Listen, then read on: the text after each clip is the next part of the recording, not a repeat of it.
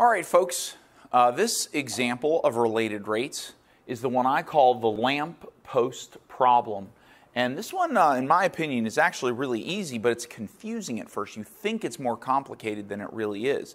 And I'm actually going to do 3 different versions of this same problem. I'm going to do 3 different examples just to make sure that you can understand how to do one. And I believe that the more you do this particular problem, this kind of problem, the better you'll understand it, okay? But they're actually pretty easy. Okay, so what we have here is a 6-foot man is walking at night away from a 17-foot lamppost. He's walking this way. The man is walking that way, walking away from the lamppost. The man's shadow, now his shadow is stretching from him all the way over to the tip here. That's his shadow because the light is flashing on him and casting a shadow.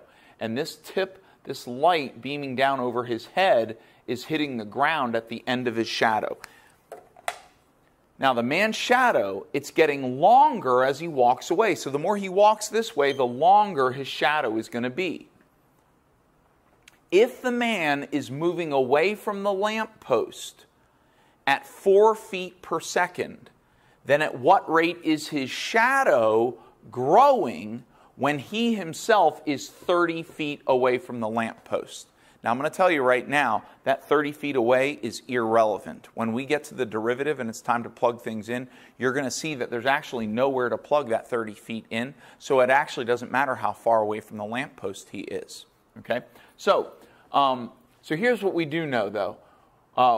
We know that there's a distance between the man and the lamppost, and that there is a distance between, and then there is a length of the shadow. So his shadow is another length. So we have the distance between the man and the lamppost and the length of the shadow, right? And so we're going to give each one of those a different variable. You can see that it's a right triangle, but, and this is one of the things that can snag you in because you think you're going to use the Pythagorean theorem, but you're actually not going to use the Pythagorean theorem, because we don't care at all about the length of the hypotenuse. The hypotenuse is actually irrelevant. What is relevant is the fact that the lamppost and this distance with the shadow makes a large right triangle. And the other thing that's important is that the man and his shadow make another right triangle. We have 2 right triangles that are similar right triangles, and that's the important thing in the lamppost problem, is that you're dealing in similar right triangles. So actually we're going to use a formula of similarity instead of the Pythagorean theorem, and you'll see what I mean in just a minute. Let's say the distance between the lamppost and the man, we're going to call that A, and then the distance between the length of the man's shadow, so between the man and the end of his shadow, we're going to call that X. So we have 2 distances, A and we have X. Now here's what I want you to notice. There is a large right triangle and there is a small right triangle. Okay? This is the larger right triangle and this is the smaller right triangle. The larger right triangle has a height of 17 and a base. The base here is A plus X. If we add A and X together, this length plus this length, the total length is A plus X. That's important. The smaller right triangle has a height of 6 feet. That's the height of the man, height of 6 feet, and a length, or a base, of just X. So this triangle fits inside of this right triangle. Okay, that's important to understand. And so now, here's what we need to think about. Let's go to our steps now. It says identify any given rates of change. We are told that if the man is moving away from the lamppost at 4 feet per second. So what we're talking about here is we're talking about how far away he is from the lamppost, between the man and the lamppost. That is A. So the length of A is growing by 4 feet per second. So we're going to say, for step 1, we're going to say that dA dt is equal to 4 feet per second.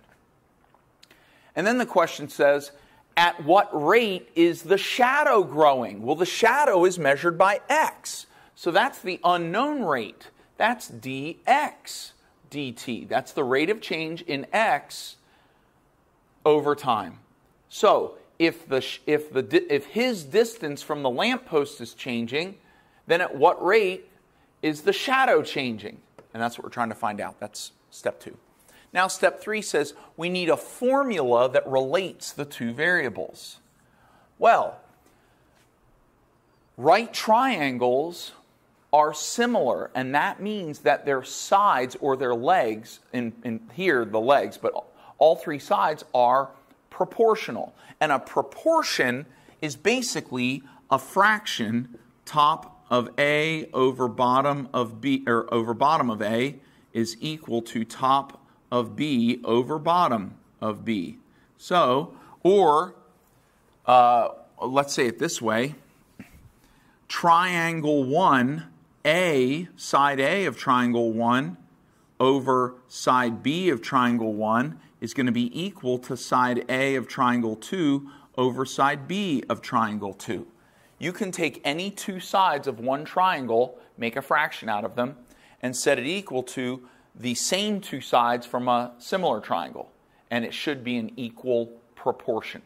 And therefore, what we're going to do is, we're going to say, see this little triangle over here? We have x. We're going to put x over 6. We're going to do this side over this side. Leg over leg. Bottom leg, the base, over the height. So that's going to be x over 6. This is the smaller triangle. And so now we want to put the base of the larger triangle over the height of the larger triangle. Well, the height of the larger triangle is 17. The base of the larger triangle is the distance from here all the way over to here. And to get that distance, we would have to add a plus x. A plus x. So we're going to put a plus x in the numerator here. And so this proportion, the proportion of the base to the height in this triangle should be equal to the proportion of the base to the height in this triangle. And that's what makes this so easy, is proportions are actually easier than the Pythagorean theorem. The problem is a lot of people have learned the Pythagorean theorem so well, they're better with the Pythagorean theorem than with a simple proportion. But we're dealing with a proportion here. Now, I hate fractions. And maybe you don't hate fractions, but I suspect that most of you do hate fractions. So let's get rid of these fractions. We don't want fractions. So what we're going to do is we're going to multiply first on this side. We're going to multiply by 17, and we're going to multiply by 17 on this side.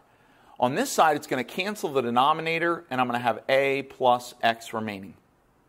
On this side, I'm going to have 17x over 6. Now, I'm going to cancel the 6 in the denominator. So I'm going to multiply by 6 on both sides. Over here, it's going to cancel the denominator. And I have 17x is equal to, distribute the 6, 6a plus 6x. I can make this even simpler now by subtracting 6x from both sides. And now, my formula, my final, ready to find the derivative formula is 11x equals 6. This cancels. Equals 6a. This is my formula right here. And that's really easy. Now I just got to find the derivative of that. Because step 4, plug in for constants. X is changing and a is changing. So we're not going to plug in for anything. So now step 5, I'm going to ddt every term. Step 5.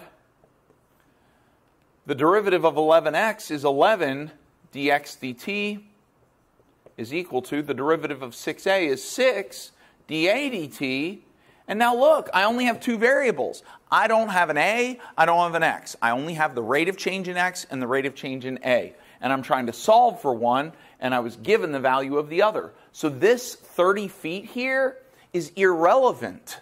That would go in for a, but there is no a in the derivative. So it's going to throw people off. That 30 feet is irrelevant.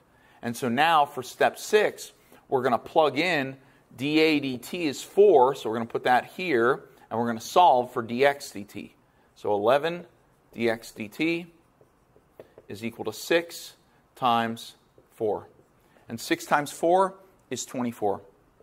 11 dx dt is equal to 24. Now to solve for dx dt, this is step 7. I'm going to divide by 11 on both sides, and dx dt is equal to 24 over 11 feet per second. Feet per second. And that's it. That is the rate at which the shadow is getting longer. Okay? Let's do another example of the lamppost problem. We'll do our second example. All right, here's example 2. Lamppost problem. This time it's a woman, and she's 5 feet tall, and the lamppost is 19 feet tall. And instead of her walking away from the lamppost, she's walking toward the lamppost. So we got a 5-foot woman is walking at night toward a 19-foot lamppost.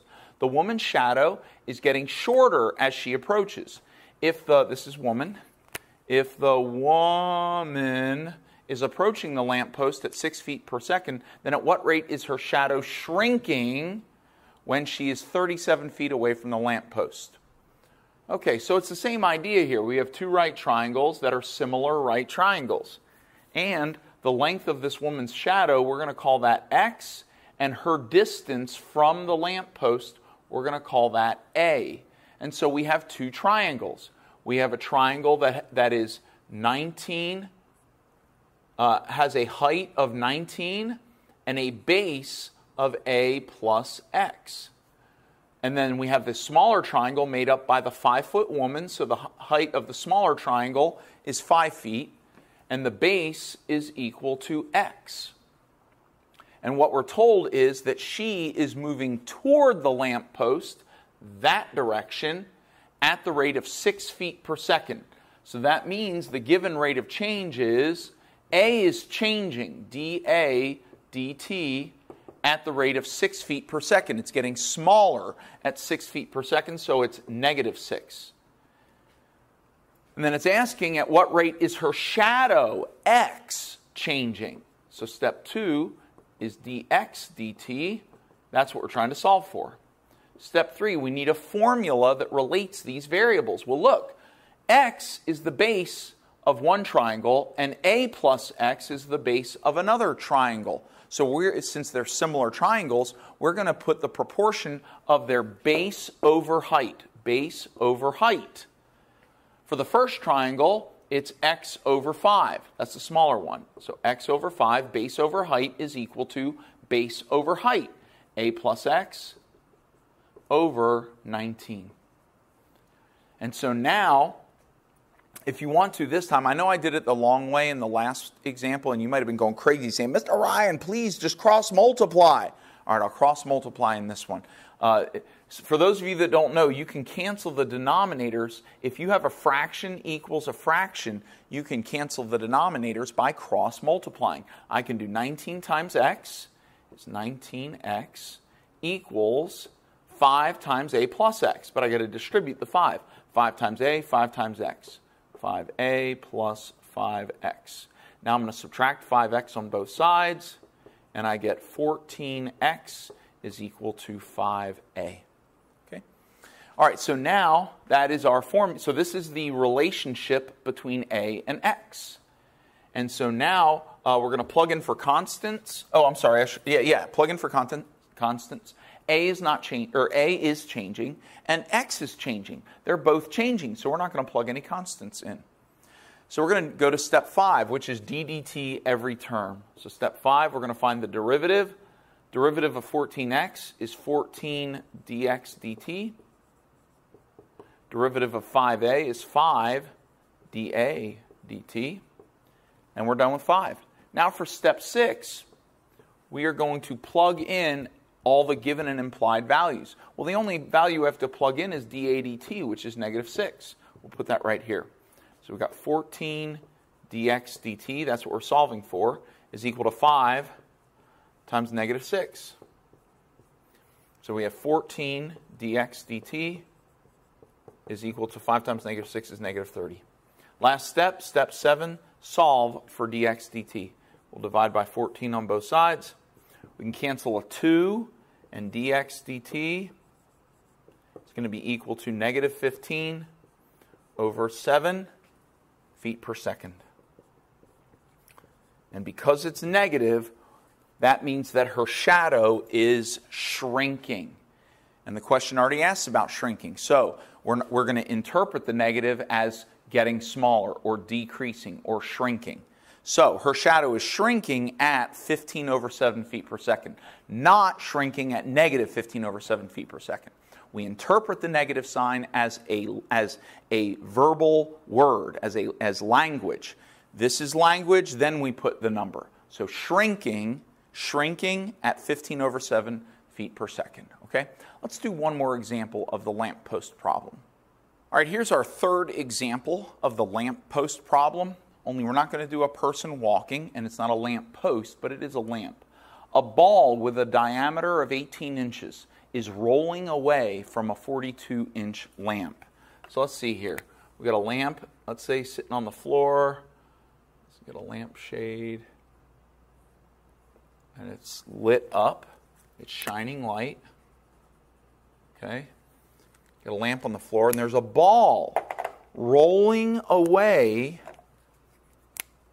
and it has a diameter of 18 inches. If the ball has a diameter of 18 inches, then that means no matter, it's a sphere. So if it's sitting on the floor, it's always 18 inches off the floor. So the vertical distance here, the vertical distance of this ball is 18 inches.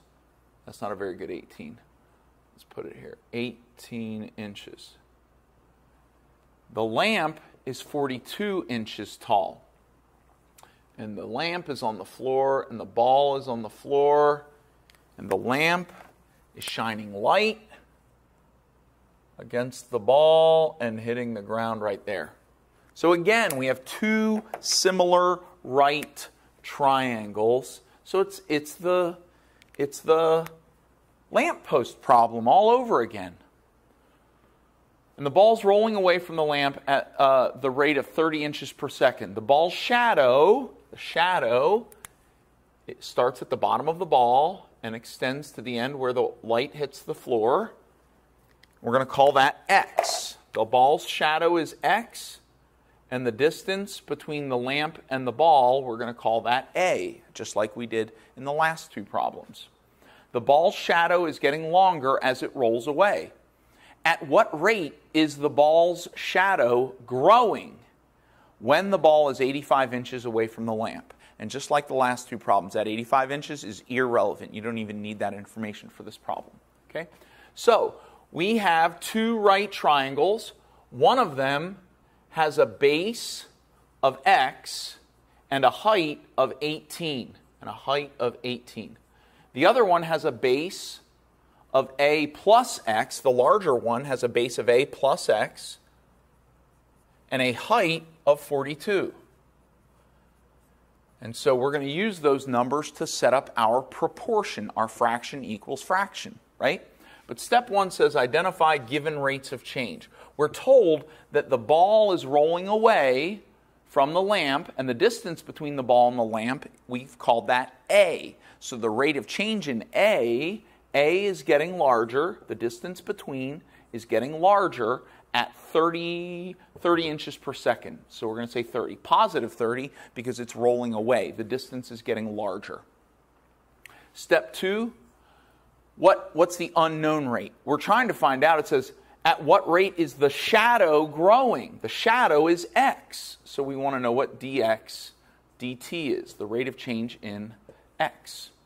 Step three, formula. We need a formula that relates a to x. Well, those are both lengths or parts of lengths of right triangles that are similar to each other. So we can just set up a proportion. We can do base over height. We're going to do base over height. So we could do height over base, but if we did height over base, it might be a little harder to do the math. It won't really because we can cross multiply, but I think it makes more sense if we do it as base over height. So x over 18 is equal to a plus x over 42. There we go. And now step four, plug in for constants. Well, x is changing and a is changing, so we're not going to plug anything in. Also, we want to clean this up. Let's do our cross multiplying. X times 42, that's 42x, equals a plus x times 18 is 18a plus 18x. And now let's simplify here. We'll subtract 18x from both sides, and we get 24x is equal to 18a, which we can simplify even further. We can divide by 6 here and divide by 6 here. Okay, but we're not going to do that right now. We'll do that in a little bit. Actually, you know what? Let's go ahead and do it. Divide by 6, divide by 6, and then now it's going to become 4x is equal to 3a. This is much simpler to deal with. Now, step 5, we're going to do the derivative, d dt every term. So for step 5, the derivative of 4x is 4 dx dt. The derivative of 3a is 3 dA dt. And now, step 6, we're going to plug in for what we know. Well, we know that dA is 30, so we're going to plug 30 in for dA. So 4 dx dt is equal to 3 times 30. And so now 4 dx dt is equal to 3 times 30 is 90. And now we divide by 4. Step 7, solve. Divide by 4 on both sides. And dx dt is equal to, we can simplify this. We can divide by 2 in the top and bottom, and it becomes 45 over 2, which is about 22.5, right? And it's in inches per second. Inches per second. And because this is a positive rate of change, that means that that x is getting larger, it's growing, and this is our rate of change in x over time. Okay, so that was 3 examples of the lamppost problem. I would encourage you to go out there and find a couple more examples. Go on YouTube and type in calculus, related rates, lamppost, or just related rates, lamppost, and you'll probably come up with something interesting. And sometimes these questions can become even a little bit more complicated, but with the basics here, you can then start with what you know and add on to your knowledge so that you can become better and better and better at related rates and better and better and better at calculus. Okay? All right, good luck with that, and I'll see you in the next example. We're going to do the conical water tank.